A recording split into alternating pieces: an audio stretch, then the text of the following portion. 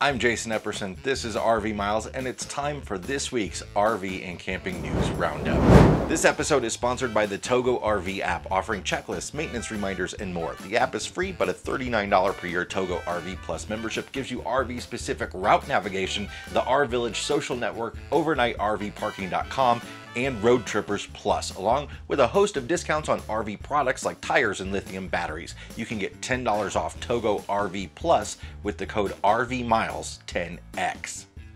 Over the past several months, many of the RV manufacturers have been making moves to shore up their supply chain to avoid future issues like the roller coaster of parts and material availability they've been dealing with since early 2020. And the world's largest RV manufacturer, Thor Industries, just made a big move.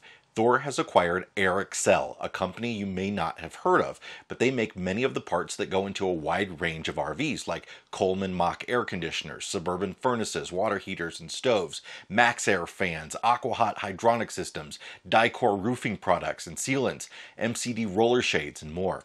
Airxcel supplies products to many non-Thor manufacturers, so it will be interesting to see how this shakes out. Thor specifically pointed to solving supply chain problems in the press release, so one could imagine that if there is a supply chain issue in the future, Thor brands could be supplied first by Airxcel. That's not to say that there aren't other major manufacturers that make all of these types of products, but the ramifications of this news are all the buzz in the RV industry at the moment. And speaking of the RV industry, RVIA, the organization that represents RV manufacturers, released its quarterly report earlier this week, forecasting that by the end of 2021, total RV shipments could be around 577,200 units, a 14.4% increase over the current comparable record set in 2017. Given those numbers, they're projecting RV shipments in 2022 will top out at over 600,000 units, which is crazy. According to President and CEO Craig Kirby, production in 2021 continues to be unlike anything the industry has ever seen before, and he believes given the growing popularity of RV travel, plus experienced RVers looking to upgrade their current rigs, RV production will only grow in 2022 and beyond.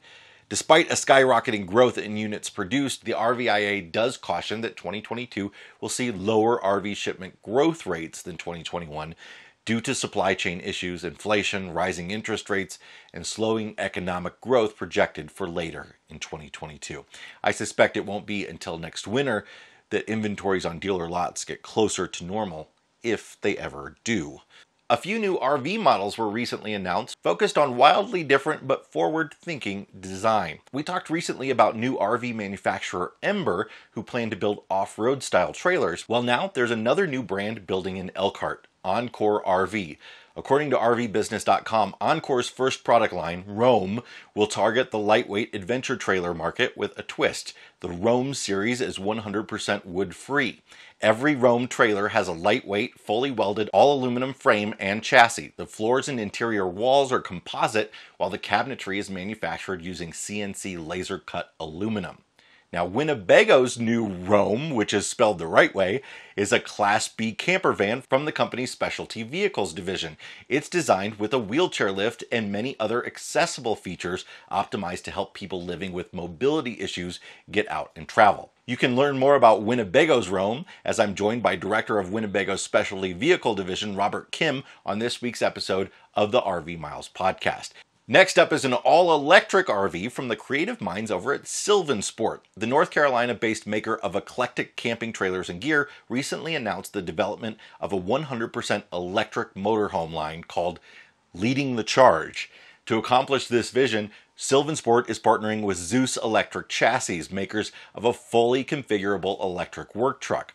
The electric RV will feature technologies focused on eliminating emissions, waste reduction, water recycling solutions, and more, all designed to make off-grid camping more accessible. The two companies have set their sights on a 2022 release date.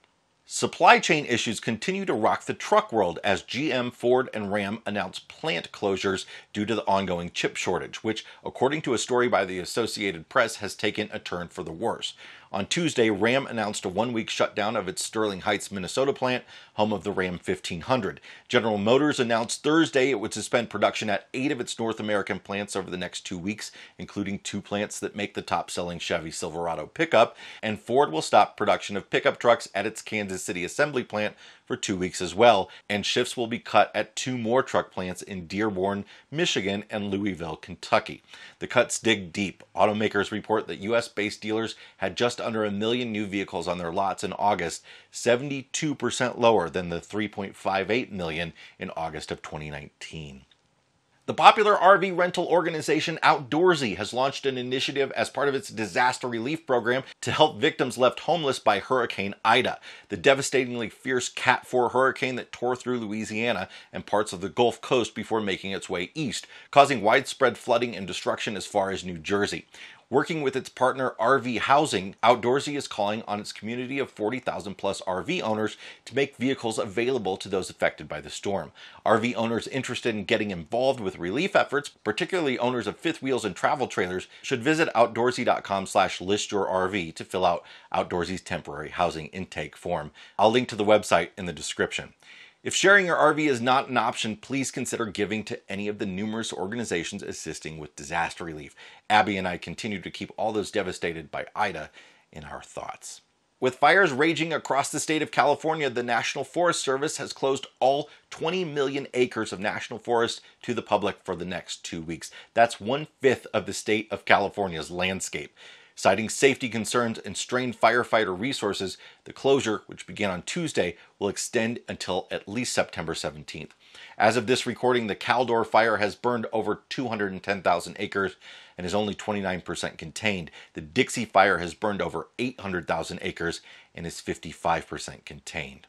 In one of those here hold my 1996 Dom Perignon rose gold champagne bottle valued at $49,000 kind of moments, German-based manufacturer Volkner recently debuted its $2.4 million motorhome complete with a slide-out garage capable of holding a $4 million Bugatti, because why not? The interior features hand-laid exotic wood veneers, cream-colored paint and upholstery, and natural wood casing for the massive speakers that accompany the $354,000 audio system. Makes Demble's $2 million motorhome, complete with Ferrari storage, featured on last week's video, look like Lone Star's Winnebago from Spaceballs. They must have hyperjets on that thing. And what do we got on this thing, a Cuisinart? That's it for this week's RV and camping news. Please hit the subscribe button if you want more of these, and remember, likes are free and they help a lot. Here's last week's news video if you missed it, and here's a great video that you haven't checked out yet.